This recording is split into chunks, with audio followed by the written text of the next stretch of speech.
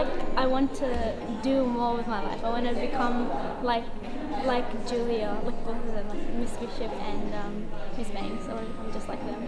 It is wonderful to be here at Avila today, particularly together with the Foreign Minister. I'm going to tell you just a couple of stories about myself and my journey, my career journey.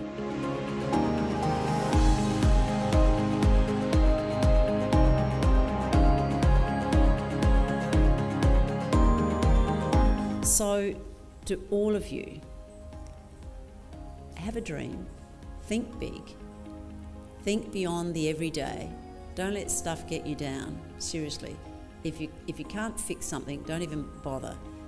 Focus on what you can change, and you can change your circumstances by grabbing opportunities as they come to you. And believe in yourself, truly believe that you can do it, because I know you can. Whilst you're at this stage in your career, you have your wonderful teachers at Avila, you have your parents, you have lots, and your peers and your friends who will always help you through. But it's ultimately got to come from you, got to come from your heart.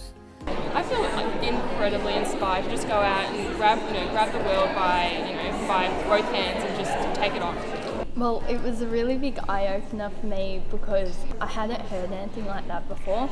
It was a new perspective on things. It was really enjoyable and an experience I'll never forget. So, once you've left Avila, maybe you might be a foreign minister. Maybe. Yeah, you never know, but there's a journey to go on. That's fantastic. Both speakers kind of reassured me that to follow your dreams. Just really understanding the importance of women, taking other women under their wing and supporting them, and that was just evident. As role models, they offer us, the young women of the 21st century, courage, motivation and enthusiasm. It has been a powerful reminder that together we can inspire today for tomorrow. 1, 2, 3, Avila! Avila!